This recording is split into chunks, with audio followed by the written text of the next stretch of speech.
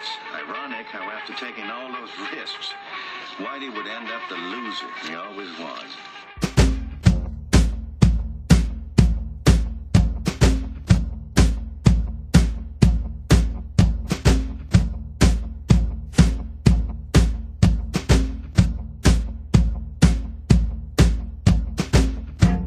I don't really care if I don't see my friends anymore. I don't seem to care that I don't think of them anymore.